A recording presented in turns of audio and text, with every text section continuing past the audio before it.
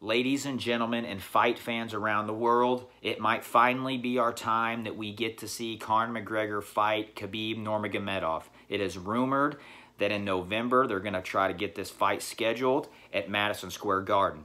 Not only do we get to see two of the highest profile fighters with the biggest following, we might get to see them fight in the biggest venue in sports history, which is Madison Square Garden.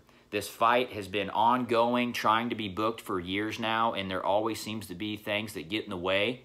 So hopefully, if the fighting gods are with us, we can see this fight.